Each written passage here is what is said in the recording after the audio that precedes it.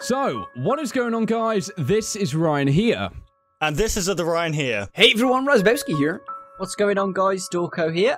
And welcome back to, once again, another episode of Theory Thursday. And in this one, we're going to be discussing the events that have been going on over the past 2 weeks, because it's absolutely been crazy, to say the least.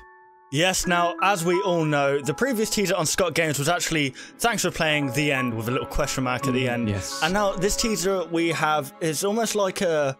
It just feels like, I don't know, like that wasn't relevant at all. Like, this is the end, thank you, see you later. Yeah, kind of thing. It feels like there's a lot of mixed messages at the minute, because with the lockbox, I think everyone's going crazy over that. They were trying to figure it out for so much time, and it just seems almost crazy that this series would end with some of these things left, especially with the text as well. It says for now, it doesn't say forever. So it is making you think a lot of things in regards to what's going on with this series, really, because...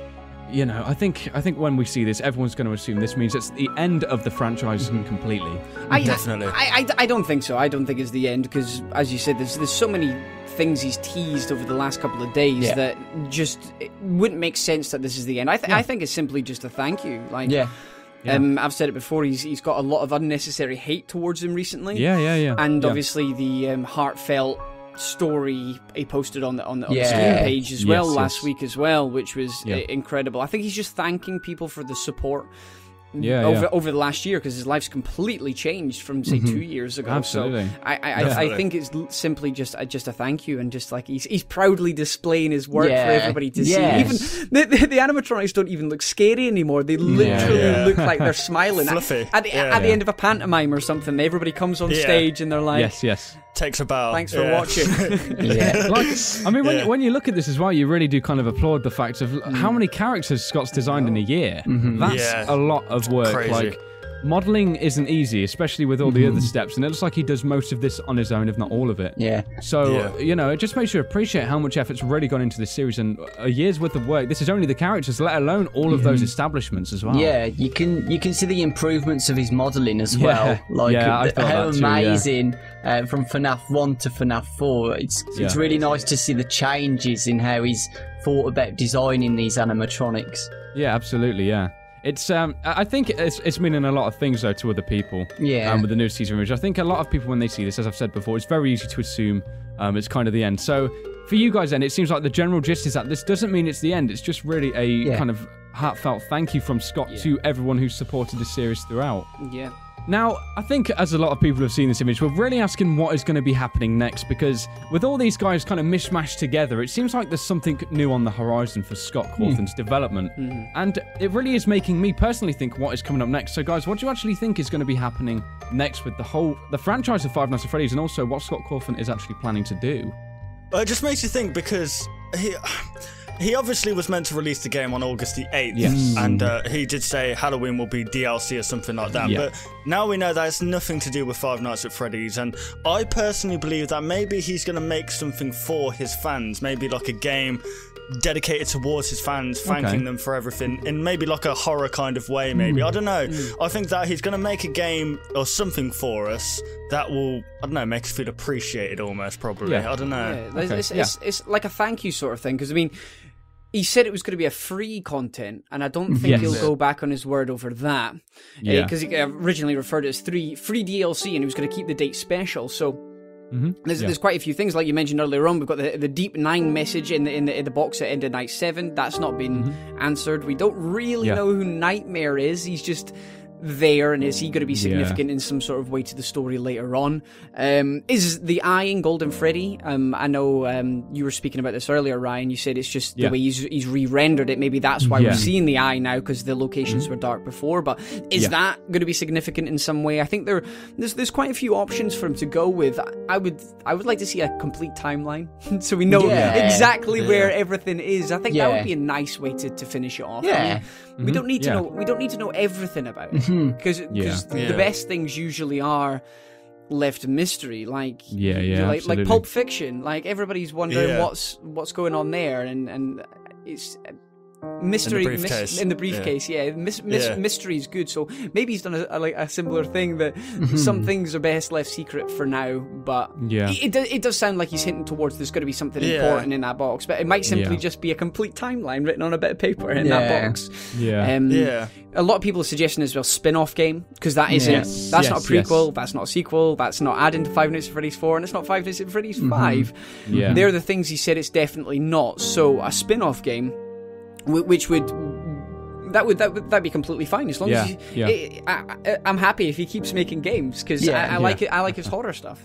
Absolutely, yeah. And let's not forget about the film as well. Like the film seems to be really hyped about, but some people just seem to be forgetting the fact that there could be some hints by Gil, because on Twitter he was hinting a lot of things about the movie, and I think that will keep a bit of hype for Five Nights at Freddy's still, definitely, because he seems to be quite a teasing guy, and maybe he's inspired by Scott's teasers, and that he might do some teasers for the film. He's definitely been hinting loads of things. He loves his emoticons, like knives and children and stuff. Maybe the movie will actually, I don't know. Maybe the movie will finish the story. Maybe. I've been thinking that, but I think the niche with the movie is that it kind of has to also cater towards not necessarily people fans of the franchise. Exactly.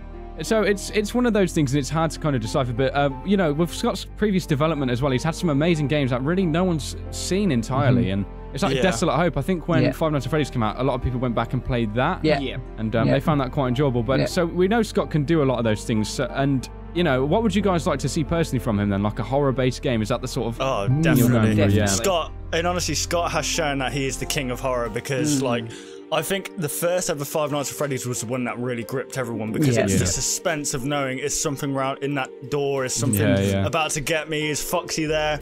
I don't know, he likes to create this suspense, and I think that is crucial when you're making a horror game, and I think that he really does know how to capture that kind of essence of horror. Especially in the fourth game, because he added it was literally like an audio mechanic. You had to listen for the breathing, you had to listen for the footsteps, you had to listen for so many different things. You could hear the Freddles behind you and scurrying about and stuff. That made it scarier again, because you really had to pay attention to what was going on, and just utter silence until you heard breathing. It's terrifying, and that's what, like, I've played Outlast and stuff like that. It's not the constant jump scares that gets you. It's the fear of knowing something's going to be coming. You can hear something, and you're just like, I don't know when it's going to come. And he seems to have mastered that in Five Nights at Freddy's 4.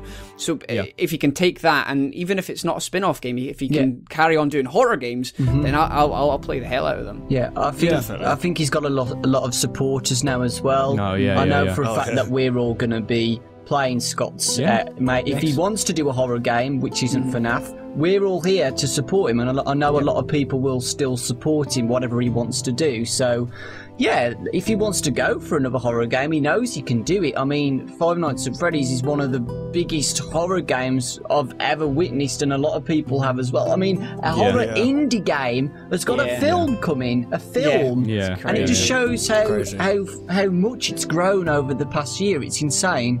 Yeah, Slenderman didn't even achieve that feat, and that was a huge thing back in the day. It's, I think what's made this series so spectacular is the fact that for an indie game, it's managed to kind of almost deliver this deep story that kind of AAA games can deliver. And the fact that we can spend so much time theorizing over this stuff, I know, it's quite amazing when you think one guy kind of wrote this story and planned absolutely everything that goes into this game as a whole. So there we have it, guys. That was once again another episode of Theory Thursday for you all. We hope you did enjoy this episode, of course. If you didn't know already, folks, we are all doing a Five Nights at Freddy's skydive for the St. Jude charity the 24th of September. Now, the link of the donation page, if you want to donate, we've already raised over $20,000. Scott himself donated $19,870. Ridiculous.